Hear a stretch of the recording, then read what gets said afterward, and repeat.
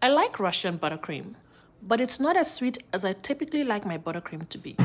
I like American buttercream, but the gritty texture from the powdered sugar cannot exactly be described as pleasant. So I made a cross between American and Russian buttercream. Now, while the relationship between American and Russia has always been chaotic, this relationship right here seems to be working out just fine.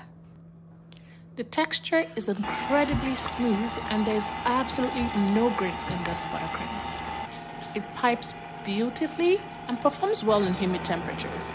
Now, while I might not be a professional baker, I do think I deserve an applause for this. Let me know if you'll be trying out this buttercream or if you have any other ideas or options on what a buttercream should be. Thank you.